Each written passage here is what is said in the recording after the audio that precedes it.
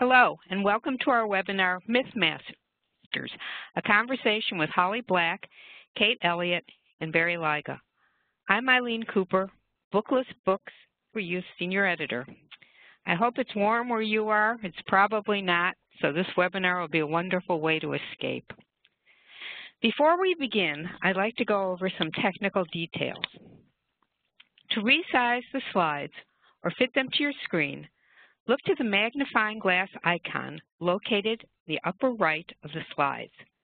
Clicking that button will display a drop-down menu with several options where you can select the way in which you'd like the slides to appear. If you lose audio or would like to change the way you're connected to it, look under the Participants box to the right of your screen and click on the phone question mark icon. If you experience any issues during the webinar, click on the FAQ Webinars tab in the upper left-hand corner of your WebEx screen to view a PDF with answers commonly asked webinar questions. The audience is in listen-only mode, but we welcome any questions you may have. On the right side of your screen is a control panel with an area at the bottom for Q&A. Simply type your questions into the field and click Send. Attendees can see all the questions asked during the webinar and the answers provided. If time allows, at the end of our presentations, we may address some of the questions with our panelists.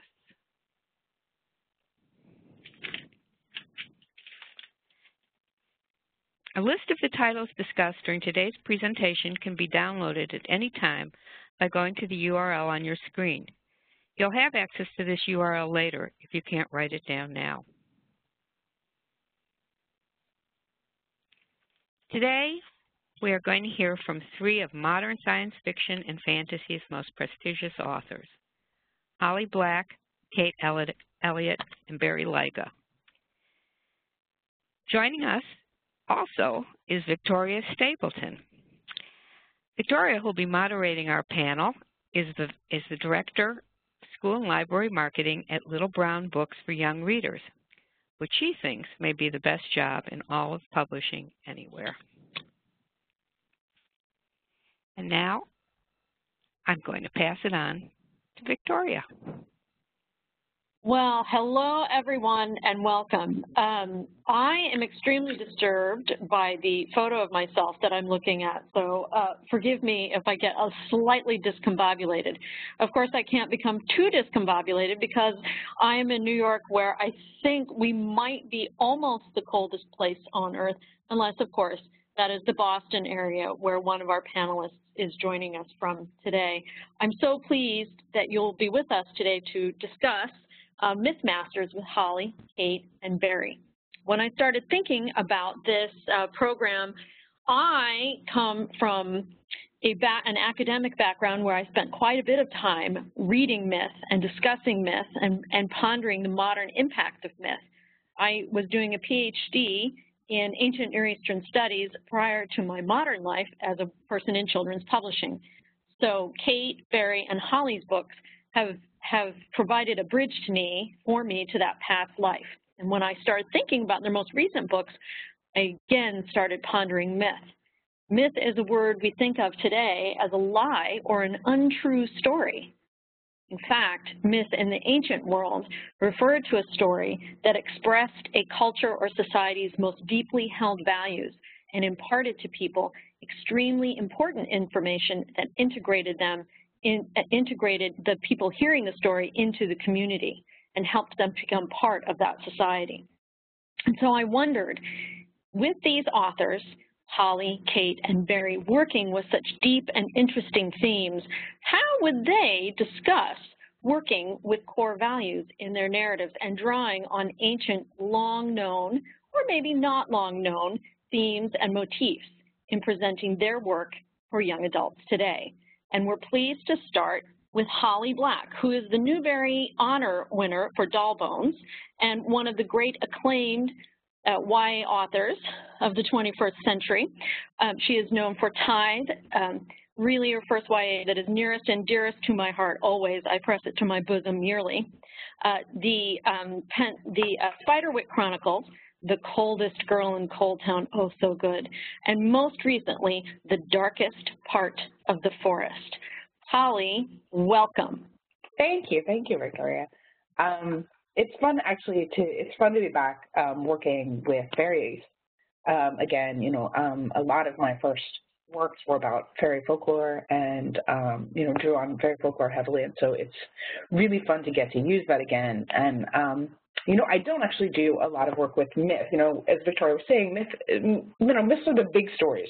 They're about gods and kings and, why the stars shine. There are sacred stories. They're sort of epic high concept stuff. And folklore is really, a lot about the little stories, the stories about regular people brushing up against the supernatural and coming away from it, sometimes worse, sometimes better, sometimes actually totally unchanged. Often it's just a weird thing that happened to some guy one time. And a lot of fairy folklore falls into that category of just these really odd moments. And there's something really amazing about that. There's something about the idea that magic is out there, that it's just around the corner, that it's something we can glimpse if we pay enough attention, or that we might knock into if we don't pay enough attention. We can stumble right into it. And the thing that I really love about fairies is how, unlike a lot of other supernatural creatures, they're not like us, and they were never like us. Werewolves are us changed. Vampires are us, dead and risen, but fairies exist completely apart from us. And, they're alien creatures, and they have alien taboos and mores, and we can offend them without meaning to, as in the case of the first story that I'm going to tell you. It's kind of a two-part story. It's one of my favorites. So there's this guy. His name is Mickey Langan, and he is in Ireland. He has picked out a spot where he wants to build a house. It's up on a hill. It's got a small stream nearby. There's a couple of fairy forts nearby, but he's not in a direct path to any of them. Places where people believe the fairies lived, they call them fairy forts. And so he thinks this looks like a pretty good spot. And so he sets out to build, and his wife says, you really should consult with the local wise woman. Like, before we build, make sure that this is okay. And he's like, whatever, and he starts to build. And then his neighbors come by one by one. You should really maybe consult with the local wise woman. And he's like, come on. And then finally his wife comes back, and she's weeping, and she's like, please consult with the local wise woman. So he does. He finally he goes out and he talks to her, and all she says is, "Not here, Mickey, not here." Well, okay. Flash forward, new guy. His name is Paddy Bain, and he doesn't care about anything. He picks out a spot. He's getting married, and he wants to build a house for he and his new wife. Her name is Biddy Callan, and so he picks out a stretch of land, coincidentally the same stretch of land that Mickey was dissuaded from building on. And so he builds his house. And he and Biddy Callan move into it, and it seems like a nice house. Everything is going fine. There are a couple small disturbances, but then one full moon night, there's this sound like a train going past his house, and the house is shaking, and he feels like it's going to come apart. There are pots and pans banging into one another. Biddy Callan is screaming, but they stay in the house, and they sit there and they wait until morning. And when morning comes, they realize, no one else has heard this disturbance. So belatedly, he follows the path of Mickey Langan and consults with the local wise woman who comes out and says, well, I have good news and bad news for you. The bad news is you built your house on a fairy path, and fairies, they don't like to go around things. The good news is you only built the corner of your house on the fairy path. And so, Paddy goes out, and he's like, well, okay, fine. And he cuts off the corner of his house. And Victoria, I think we actually have a picture of his house. Let's look. Oh, there it is. You can sort of see, he cut off the corner. And And so they move back in, and all goes well, and except sometimes on full moon nights when there is a sound like a wind, like a very strong wind going past, and then it takes the corner. And that is exactly what I love about Barry's stories, because Patty's fine. He and Biddy Callan, they go on about their days. You know, everything goes pretty smoothly, but they have this one moment of sort of rubbing up against the supernatural. You know, and one of the things that whenever we talk about these kinds of stories, people ask is this real? Is this true? And I mean, we have no way of knowing, but we know that Mickey believed it enough not to build, that his neighbors believed it enough to urge him to consult a wise woman. We know that Patty believed it enough to cut off the corner of his house, and we can actually see his house as proof of how much he believed it. So the second story I want to tell you is a little bit more of a true crime story. It's a story of a woman by the name of Bridget Cleary, who was murdered by her husband, Michael Cleary, because he believed, you know, that she was a fairy changeling. It happened in 1895, which sounds like a long time ago, but in a lot of ways really isn't a long time ago. My great-grandmother, who I knew, would have been alive then. And so to me, it is inconceivable that such a short time ago something like this could have happened. So Bridget was 26. Her husband Michael was 9 years older than her. They had no children, and Bridget had a level of independence that most women in that place and time would not have, because she had an egg delivery business, and so she would often take long walks, and she would go past the sort of the local fairy forts, you know, places that people believed maybe you shouldn't actually go. And she was cautioned by several members of her family not to go there. But she, you know, she believed this was a faster way of delivering eggs and went through. And then at some point she became ill, and she stayed ill for a couple of days. And some of her relatives thought she looked much changed. And her neighbors and relatives and Michael began to interrogate her about whether or not she was a changeling, asking her over and over and over again to admit it, trying various folk remedies, many of them disgusting. And after that, she goes missing. And for a lot of people, they assumed that she had gone away with the fairies until they found her burned body and, you know, realized that, you know, something truly terrible had happened. And again, the question is, right, is it real? Is it true? You know, did Michael really believe that his wife Bridget was a changeling? Or was he just looking for an excuse to kill his wife? And we have no idea. But we know that he never admitted to her murder. He only said he was going to destroy the changeling. And we know that there were people in the room with him who cared about her an enormous amount, but nonetheless let the situation get so out of control that she died. Her own father said that he believed that Bridget would come riding back on a white horse the next morning, and when she didn't, that was when he started to panic. Michael's defense did not fly, and he was convicted along with several other people, and actually set a legal precedent that no longer was it possible for a victim being a witch or fairy to be used. I mean, there's an excuse for any crime. And then Michael emigrated to Montreal. So for me, one of the things I really wanted to do with Darkest Part of the Forest was get at some of the weirdness and anxiety and horror of what it would be like to live in a town like Fairfold, the town I made up, where everyone believes in fairies, where there's this sleeping horned fairy prince out in the woods that, you know, kids sort of sneak out and party around, and that everyone, you know, acknowledges and is aware of. You know, we are anxious when we believe fairies are real. We do not necessarily only, you know, are only delighted. We are actually, you know, made quite anxious. And also, I wanted to talk about the power of stories and how we're defined by stories. Hazel and Ben, a brother and sister growing up in Fairfield, have told so many stories about the sleeping prince that they feel like they know him, although, of course, they don't. And that parallels the stories they've told themselves about one another and about themselves, and the way that they're trapped in stories. You know, we don't always choose what story we're in. Bridget, I'm sure, thought she was in one story until she was in Berkeley in another. Okay, thank you.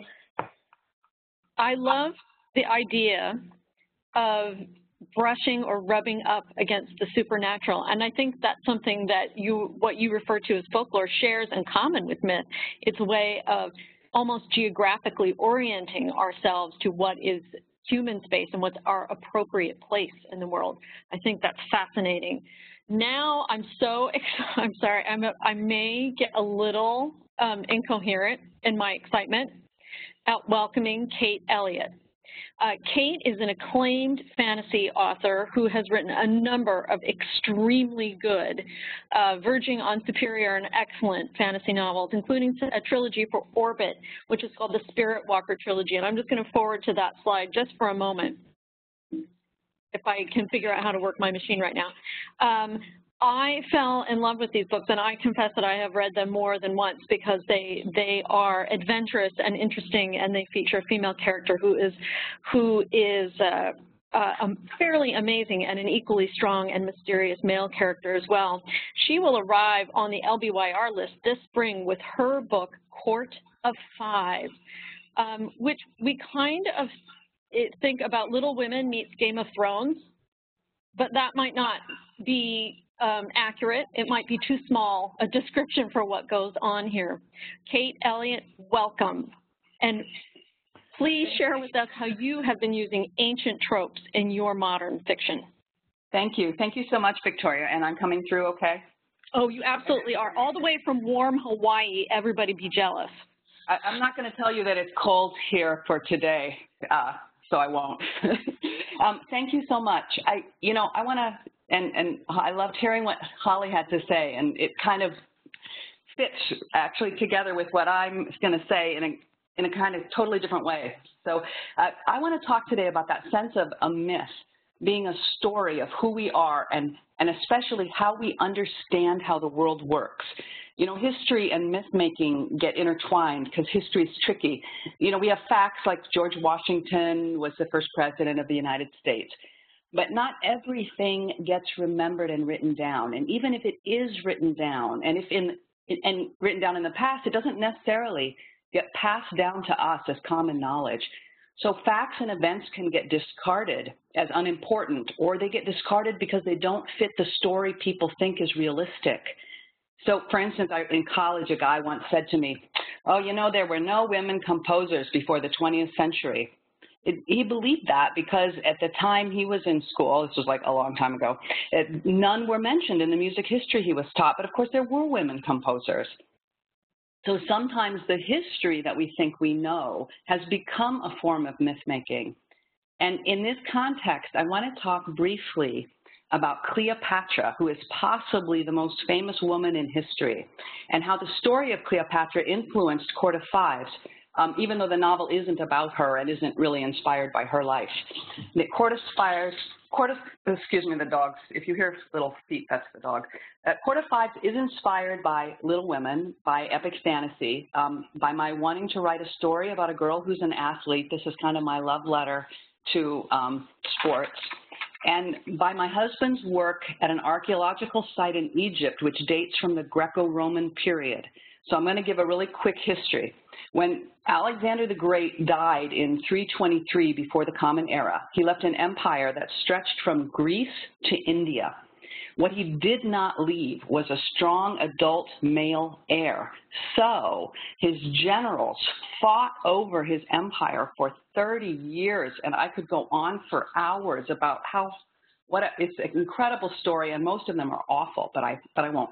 One of those generals was a man named Ptolemy, and he was really, really smart. He went to Egypt, which was over to one side, out of the way. So all the fighting went on in the other parts of the empire. And furthermore, Egypt was rich at that time. They had grain, they had vineyards, they had mines. And he founded what's called the Ptolemaic dynasty after him. It's also called the Ptolemaic dynasty because all the kings after him were named Ptolemy, except for the two who were named Ptolemy Alexander. And our Cleopatra is actually Cleopatra the Seventh. She's the seventh Cleopatra to have been queen in the Ptolemaic dynasty. she was also the last ruler of the Ptolemaic dynasty, which lasted almost 300 years. After she died, Rome made Egypt into a province.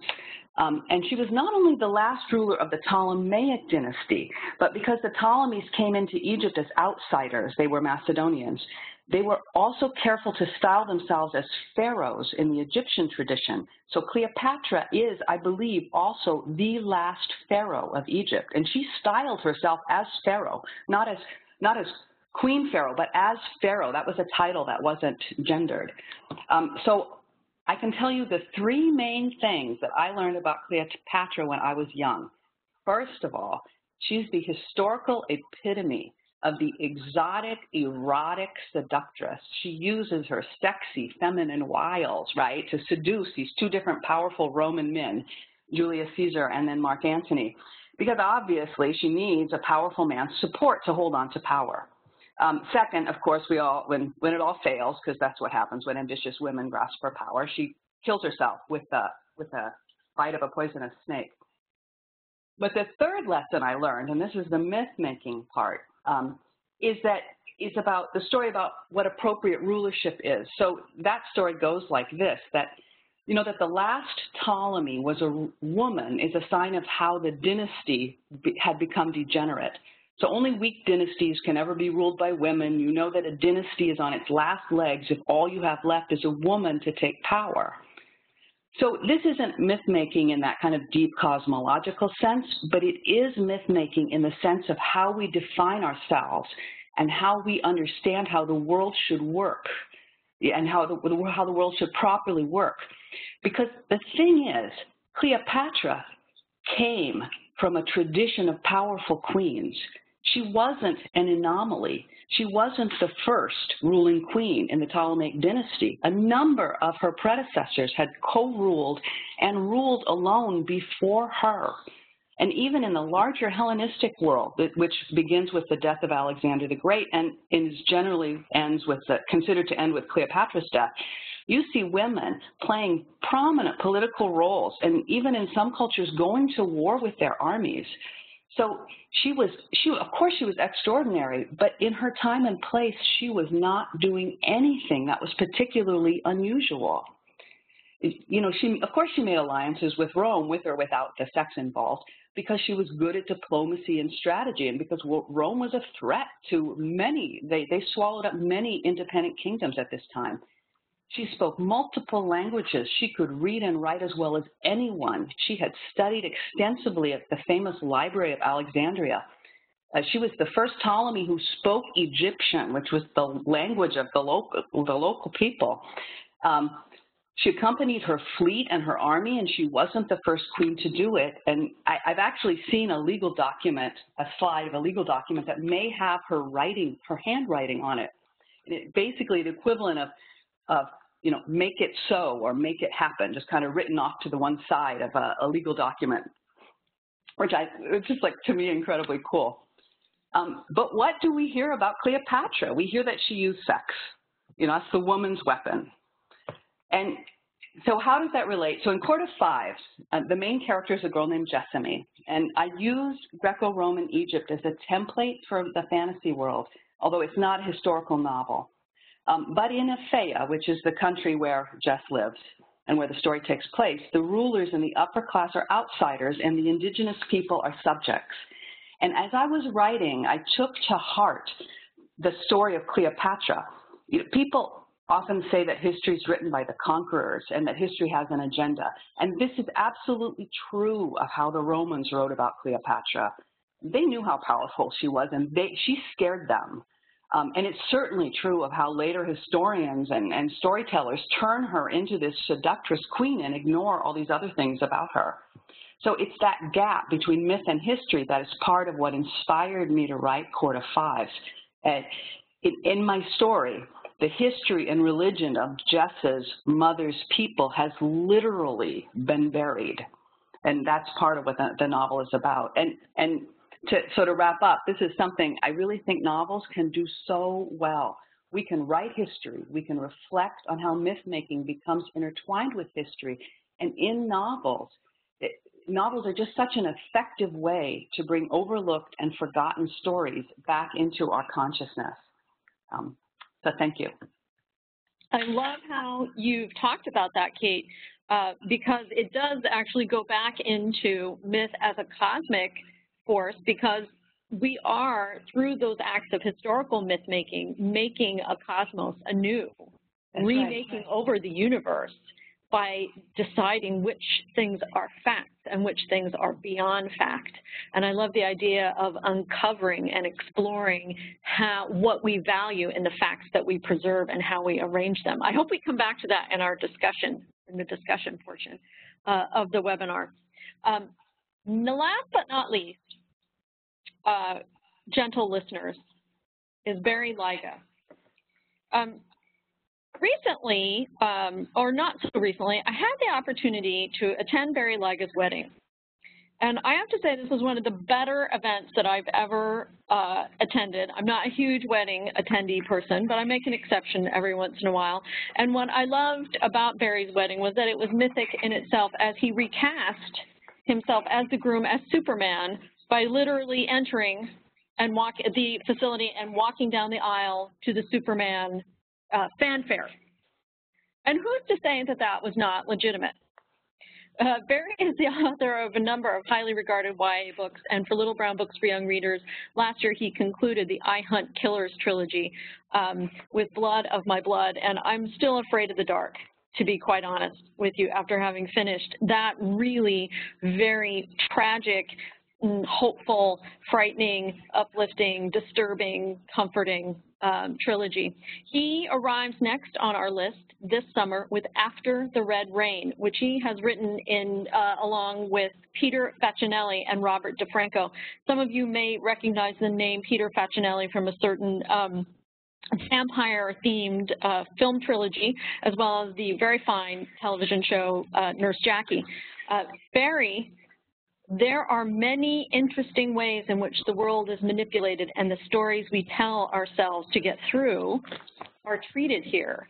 What can you share with us on the theme of myth and story making? Well, as Victoria intimated, I guess I'm somewhat familiar with myth, given that I decided I was Superman at a young age. You know, I realize that publicly and in my writing career, I'm not known for myths or for science fiction or for fantasy, but this actually is the stuff that drives me. This is the stuff I've cared about and been obsessed with since I was a kid. I used to read every book I could get my hands on about Greek or Roman or Norse mythology. So writing this book, in a way, feels like coming home to me. And before I start, I just want to make sure I give due credit. This isn't just my book. My name is first, but the fact of the matter is Rob DeFranco was the one who literally dreamt up the idea and approached Peter, and then they came to me and said, look, we have this idea. We're not sure where it goes. We're not sure what the shape of it is. What do you think? And it sort of became my job to take the putty and the clay and figure out how to turn it into a book. And it was a really interesting process for me. When I talk today, I'm not speaking for Rob. I don't know exactly what he was thinking when he came up with this. I'm not sure if he was thinking of myth at all, but I know that I was thinking of myth as I was working on it. So I'm speaking for myself, but I do like to think that he would agree with me if you hear what I was saying. You know, there are all sorts of different types of myth, obviously. Every pantheon has its own myths about everything from the very small to the very large. But one of the myths that I've always been obsessed with and always enjoyed the most is the story of the end of the world, the myth of apocalypse. And I just think that is incredibly interesting that we have all these cultures, and one of the common elements in those cultures is they all assume the world is going to end someday, and they all have an opinion on how that's going to happen. My favorite apocalypse, my favorite end of the world is Ragnarok, the end of the world in Norse mythology, in which you know, the gods come together one last time to fight one last battle. It's a very Norse thing. It's a very much, it's not, do not go gentle into that good night. It's brutal and bloody and horrifying. And they fight and they die. They all die. And all that's left are two people who have to repopulate the world. And what's interesting to me about Ragnarok as well is that the original Norse conception of it was so brutal and so bleak, with this little tiny bit of hope maybe at the end that there's a couple of people still alive. But once Iceland and the Netherlands and Norway and so on and so forth were Christianized, the myth changed a little bit. Ragnarok changed a little bit. They sort of added an epilogue to the end of the world in which all the gods are killed. And then, coincidentally, at that point, the one true God shows up and rescues the world and creates these two new people who, of course, we would know as Adam and Eve. And we get the feeling everything is going to be okay. It's not quite as kind or as comforting in the original Norse conception. So the Christians added this onto the local myth when they took over. By the way, if you're interested in this sort of thing, and God knows I am because I'm such a geek for it, read Njál Saga, which is the great Icelandic prose epic. If you want to see early Christians in action, it's a story that tells the Christianization of Iceland by missionaries, and it's just amazing. Basically, the missionaries come in, and if you do not accept Jesus Christ, the Lord of peace, they kill you. And it's a really amazing story. So I encourage you to look at that. But as I've looked at myth over my life, I've always been interested in how each myth influences the myths that follow it. For example, Paradise Lost, which we would think of as a hardcore Christian story. There's no question about it. It's the tale of the fall of man. It's the story of the fall of Satan. It is definitely about Christian mythology and Christian thought. But if you read it carefully, you will see echoes of Greek myth. It's suffused throughout the entire poem. There's references to Ovid and references to Apollo, and the layout of paradise and the layout of hell are based on gardens that were in Greek mythology. And it's just a really terrific look at how myth propagates myth, and myths promote themselves and create themselves. So as I think about the end of the world, I always think to myself, what happens afterward? There was a story when I was a kid that I loved called What Do You Do on the Day After Doomsday? And I think about that a lot. And a generation ago, if you had asked somebody to describe how the world will end, I'm pretty sure they would have said nuclear war. That there would be a thunderclap maybe, there'd be a burst of fire, and then we're all dead. Now, of course, some of you may be old enough to remember, as I do, the television show The Day After, which purported to show us what it would be like to live after a nuclear war. And it was pretty brutal and horrifying. But let's face it, that show presupposed sort of a limited nuclear exchange. At the height of the Cold War, the US and the Soviet Union had the capability to wipe out the planet over 100 times. So what are the odds that the exchange would have been limited? I think we're talking it would have been just one big burst of light and then we're all gone. But today, I think we feel pretty confident the world isn't likely to end in nuclear fire. There may be some sort of, someday, God, I hope not, a terrorist attack with a nuclear weapon, but the odds are the world isn't going to end from a nuclear war. And what I realized was that the odds are the apocalypse is already happening all around us. We tend to think of the apocalypse as the snap of fingers. It's something that happens quickly in an instant. But in reality, it's happening around us already. The world is dying right now. Or if you prefer, it's being murdered very, very slowly. So what happens next? When the apocalypse is slow, you have the chance to watch it happen. You can actually experience it. And that was something that I thought this future world that Rob came to us with, this idea of a world racked by environmental havoc and mass poverty, I thought to myself, this is the end game of an apocalypse that started before I was born even. And I wanted to reflect that. And I thought it would be interesting. What's it like to live in the last days of the world? And coincidentally, around this time, I read a book by a guy named William Manchester called A World Lit Only by Fire. And it's a historical account of the Dark Ages and how the Dark Ages transmogrified into the Renaissance. And one of the things Manchester says, which I suppose I knew on some level, but wasn't really aware of, was that during the Dark Ages, you lived in your village and you were a serf, if you were lucky, and everybody that you knew had always been a serf. And your father and your mother had been serfs, and their parents and their parents and their parents, going back generations. Because the Dark Ages weren't just, 20 bad years in Europe. The Dark Ages lasted generations. And as a result, nobody knew anything but the Dark Ages. And so they couldn't imagine a better world for themselves because they had no example of it in their personal history or in the personal history of anybody that they knew. They couldn't imagine a time when the world was better because nobody knew a time when the world was better. As far as they knew, the world was always like this. And I thought about that, and I thought to myself, what if the world became like that again? What if it wasn't just a question of gee, things are pretty bad, how can we make them better? What if you couldn't even imagine that it was possible for things to be better? What if all you ever knew was privation and horror and death and destitution, and all your parents knew and all your grandparents knew were the same thing? What would that do to you? And you know, a lot of post-apocalyptic or dystopian fiction sort of has as a trope in it that somehow the characters know the world used to be better. There's always a classroom scene or a scene where somebody reads something or is told something about how, oh, well, you know, there used to be this place called the United States of America, and then there was a war, and then there was this, and now we live this way. So people always had a context for their own reality. And I thought, what if they didn't have that? What would that be like? What would it be like to live in a world where you have no idea? And that is in large part, what came into the writing of After the Red Rain, a world where it's been bad so long, nobody knows what good means anymore. And I just want to say one more thing. I know my time is almost up, but I do want to talk about the other meaning of myth, the one that Victoria alluded to originally, which is the idea that we have now of myth as a lie. And I wanted to play with that too in the book. And so in the book, there's something called the Wikinets, which is a sort of bastardized version of the internet that this world has, where anybody can edit anything at all, including history. And so as a result, no one knows anything, because anything that you can look up on a computer, anything you can read anywhere might be true, might not be true. And so as a result, nobody knows. And there's a line in the book where somebody says there is so much information and so little knowledge. And I really felt like even as we head towards our own environmental collapse, the ability of a lie to, as Mark Twain said, run around the world before the truth can get its shoes on, has never been greater than today. And so we're also heading towards an apocalypse of knowledge, if you will. And I wanted that reflected in the book as well. So thank you all for listening. Barry, you said something in your remarks that I have to say, I mean, I'm so happy you spoke last because it ties a lot of things together, but here is where my academic background comes to the fore. I want to blow your mind a little bit. The apocalypse does not refer to the end of the world. Yeah, I know. Yeah. No, but I think our listeners should hear it because I'm always fascinated by this as we talk about myth-making in particular and about knowledge.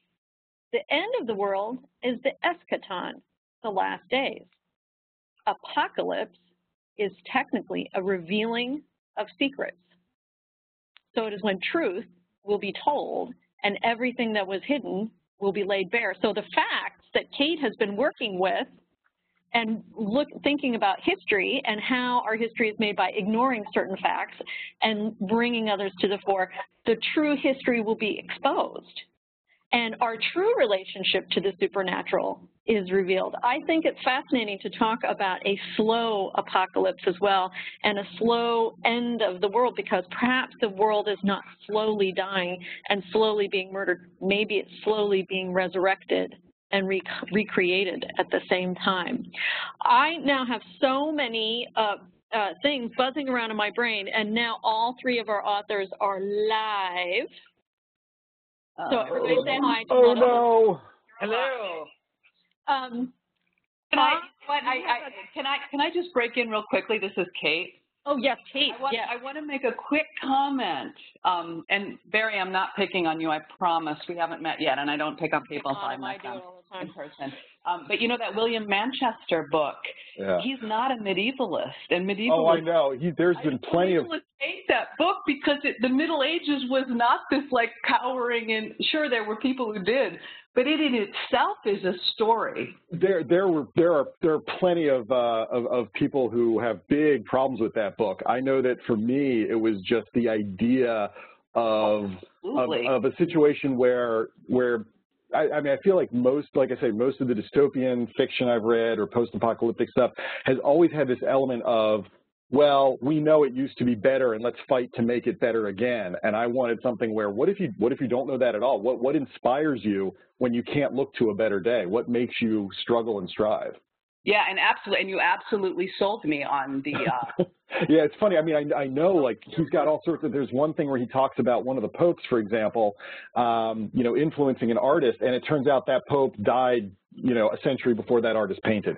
So yeah, there are some big problems with that book. There's no question. I just wanted to let people know that the Middle Ages is actually pretty amazing, but no, you're absolutely right. I'm really excited to read your book, which I now have.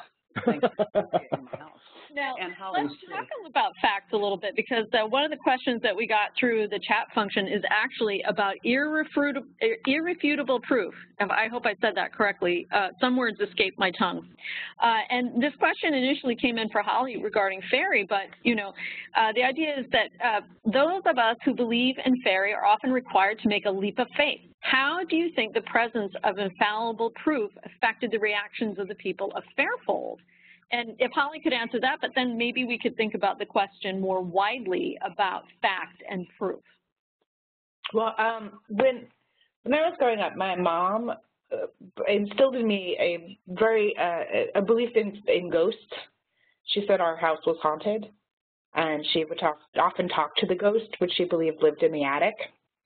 And so I grew up with this idea of the supernatural being very close by, and I was often frightened by it, but I really believed in it. And I had this real crisis of faith at some point, which I recognize for most people when they refer to a crisis of faith, they don't usually refer to, a belief in ghosts and fairies. But for me, that was my crisis of faith, and I did want proof.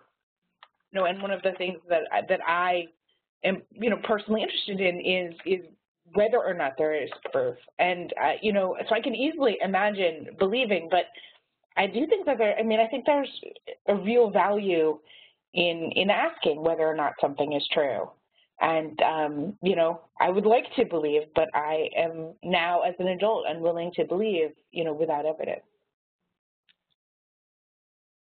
I would just add that sometimes, and I'm talking here more specifically about history, sometimes people don't want to know. They would rather hold on to the stories that they already have in their head because they're more comforting. So it's tricky because sometimes it's ourselves that we have to work hardest. I see that in myself. If there's something I really, really strongly believe, how can I even know what proof is and what it means if I want to hold on to it that tightly? I don't know. Barry? My feeling is I'm sort of a hard-headed rationalist. I mean, I don't believe in any of it, and I think that's what makes it interesting because you can play with it, and it's an exploration of what if. And I sort of feel like if some of these things actually existed, it would be much less fun to write about them because then you might as well write nonfiction, which there's nothing wrong with writing nonfiction, but it's not what I do. I like stuff that is invented and that reveals something about the human character and the human condition based on these things that we invent. There's a reason why we invented vampires and why we invented werewolves. They reflected cultural and personal fears that we had and things we were worried about. And I'm much more interested in that than in if they actually exist. Hilarious, coming from someone who until now has been writing realistic fiction. Yeah, I know. Well, and that's why I said at the beginning, if you had told me that this would be my career when I was like 15, I would have laughed at you because I would have said, no, I'm going to write science fiction, and yet I don't. Audrey Sumser actually asked the second question that I had set up this webinar with, and thank you, Audrey, for bringing this question back in. To me, and this is just my thoughts about young adult lit, I think about middle grade literature as a place where the characters realize the world is the shape it's in because, not just because, or, that's not, those aren't just the rules.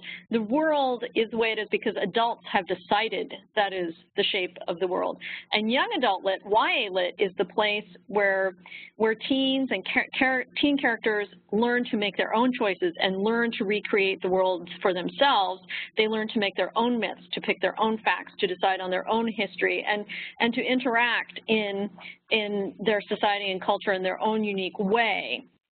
So Audrey's question is, young adult literature has come to play a crucial role in the dissemination of myth in the modern age. Why do you think that is? Of course, if you agree with that. I would say yes, but what do you guys think? Well, I mean, I think books play a really crucial role in us deciding how we want to see the world and what we believe and who we are. I mean, I think, you know, one of the great values of books is that we get to pull on the skin of other people and walk around in them. And, you know, it's shown that reading actually does help us be more empathic. And I think that, you know, with a book, no matter where you live and, you know, no matter what is going on with you, you get to visit far-flung places and, you know, people completely outside your experience, you know, maybe in places that you will never actually get to go to physically. And I think that it has a huge part in us deciding how we want to live and who we want to be.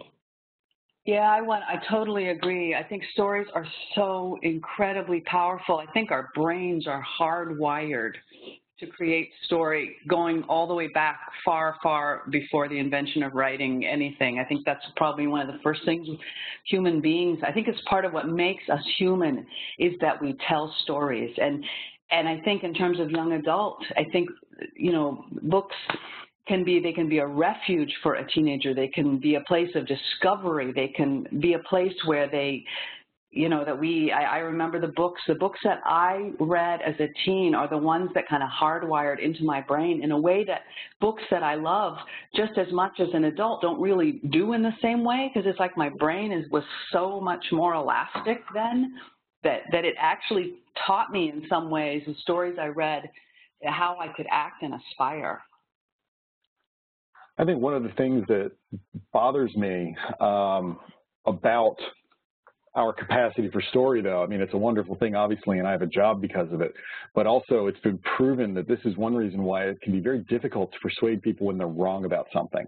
And it's one reason why people so easily believe fabrication and conspiracy theories and those sorts of things, because they have the quality of a good story, and our brains are very receptive to that.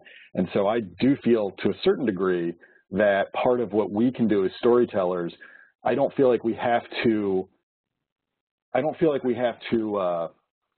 again, write nonfiction and just present people with facts, but I think there should be a core of truth to what we put out there to counteract the stories that have a core of falsehood to them. Listening to us all type in our chat to keep track of the questions here. Holly, this question comes for you, but I think it applies to all of them. I think, Kate, we've already heard how much research you've done on the Ptolemaic era in ancient Egypt, and I think this applies to your other stories as well, particularly the Spirit Walker series. But Holly, what kind of research have you done for your books on the Fae? Well, I think, you know, I could name specific books, but one of the things I just want to say about being writers is I think that writers are often people who go read weird stuff that we don't necessarily think we're going to use for our books. And often our books come out of the stuff we love rather than, you know, deciding, for instance, that I'm going to write about fairies and so I'm going to go and learn everything that there is about fairies. You know, I really loved fairy folklore long before I started writing about fairies. You know, I started with probably Brian Pratt and Alan Lee's beautiful illustrated book Fairies, which if you've never seen, I highly recommend. Brian Pratt did concept art for Dark Crystal and Labyrinth. Alan Lee did concept art for typing. I can hear you typing. Holly, keep going. Sorry. You know, from there I wound up, you know, reading a lot of things. You know, one of my favorites is a book called a book by W.Y. Evans Wentz called Fairy Faith in Celtic Countries, and it's folklorists going out and getting stories about real people's real experiences, according to them, with fairies. Dermot McManus's The Middle Kingdom is also a favorite. Catherine Briggs has a large body of fantastic work researching fairies and sort of distilling that information. And then actually fairy tales were really hugely influential on me, even though there actually aren't that many fairies in fairy tales, and the colored fairy books in particular. What about you, Barry? What sort of research did you do for After the Red Rain? Oh, thank God people aren't asking me that about killers anymore. You know, I mean, really, it was a lot of sort of environmental research, and you know, I didn't actually, fortunately or unfortunately, as the case may be, a lot is being written about that right now, and I really felt like just in my day-to-day watching of the news and browsing of the internet, I was stumbling upon all this information about environmental collapse and you know, overpopulation, and all the things that were going to be important in the book are things that we're talking about right now, things we've been talking about for 30 years and not really doing much about. So I got lucky with this one. I have to admit, the research came to me. I didn't have to go looking for it. I think the detectives at your local precinct are super excited. Something else. I'm friends with the detectives at the local precinct, so I'm good. Yeah, don't mess with Barry, people. This is your message. He has friends in strange places. We only have a couple minutes left. Did any of the authors have a question they wanted to ask each other? I just want to say questions, but I don't think enough. Ilene, did you want to jump in with a question? Thanks. I did have a question, just quickly. When you're in another world so often as you're writing, what do you take away from that world and bring back when you come back to reality? Ooh, that's so good. Oh. Other than the fact that you're relieved that you can stop writing for a while.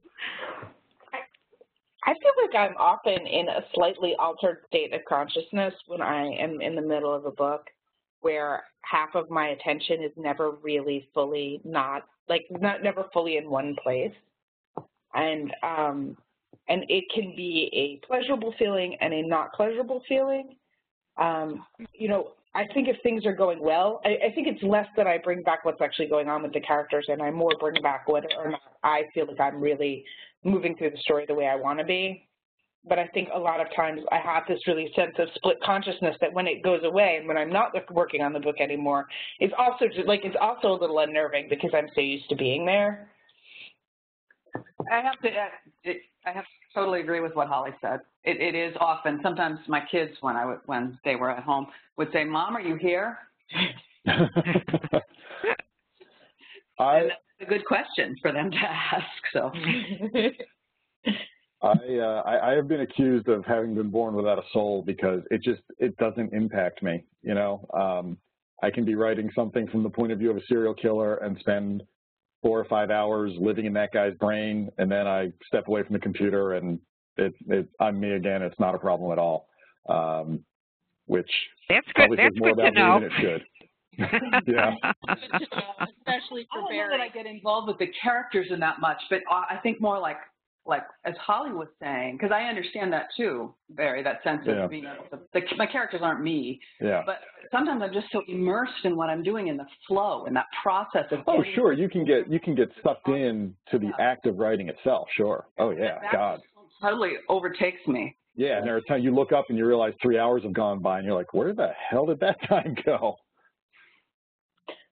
But I think the experience of writing and reading is very different. Like, I mean, it's interesting, you know, you talk about like whether or not it feels soulless to be able to write about really horrible things, but I think it feels very different to read about them.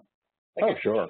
I think you do take that stuff, you know, it is very affecting when you're actually reading, but writing is just such a different thing. You're constructing it. Like, I think you have a sense of the way in which it is not true.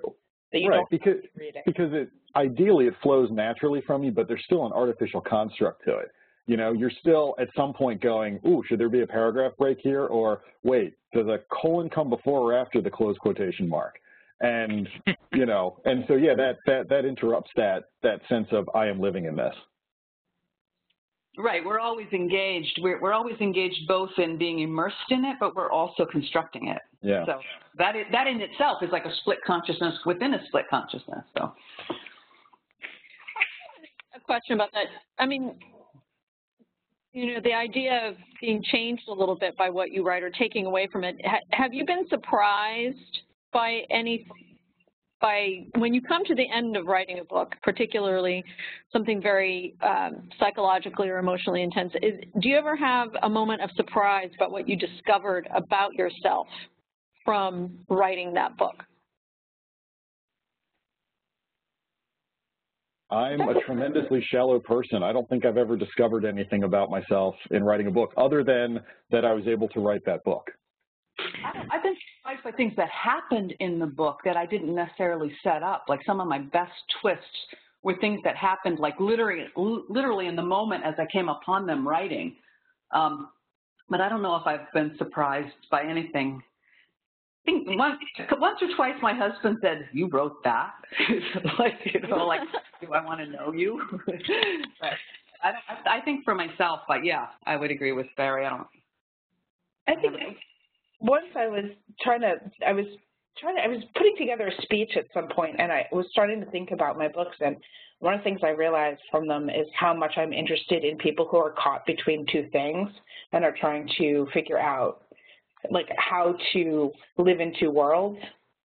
But that is the only thing where I was like, oh, that's really odd that I keep doing that. Well, yeah, I have certain thematic things that pop up in my books over and over again. My mother's an immigrant, and there's a lot of immigration in my books, so things like that appear. Well, I want to thank you guys. We're near basically the end of the hour, and I know Barry has to run off to perform some sort of nefarious deed with his detective friends. But I want to thank Holly, Kate, and Barry for being with us for this hour and sharing with all of us where they've been thinking about these things with myth. Very quickly, Holly, is there going to be another Coal Town book? I would love to do another one. I know what happened. I just want to thank Kate and Barry. I read both of your books on my plane ride home from Seattle yesterday, and they were so great. Thank you so much for making my plane ride amazing. We know that Kate's book, Court of Fives, is coming up in August, and she'll have another book on the Orbit list coming up this fall, and Barry's book, After the Red Rain, comes up in August as well. Thank you all so much. The chat function has the galley to the net galley, the e-galleys that are available on our littlebrownlibrary.com site. So there's a page that has all three of them there. You'll have until March 12th to do the download. And we will also include that link in the follow-up email we send out to everyone. I think Ilene will join us again for a few wrapping up words, but thank you, everyone. Thank you. This was absolutely fascinating. Let me tell you that tomorrow, all attendees will receive an email containing a link to today's slide presentation, the list of titles presented, and a link to the certificate of completion. You will also receive a notice when the video archive of today's webinar is posted at booklistonline.com/webinars. And if you go to that, you will also see the link for the net galleys as you go through today's presentation. Please visit that same URL to learn more about Booklist webinars, view an archive of past webinars, or register for upcoming events, such as the one seen here. Going to do comics and nonfiction. As a special thank you, today's webinar attendees can get 22 Booklists and 4 Book Links print issues, plus full access to Booklist Online for 20% off the subscription price. This great offer expires on March 7th. Thank you for joining us for today's webinar, and one more thank you to our amazing panelists, as well as our sponsor, Little Brown Company Books for Young Readers. This concludes today's webinar.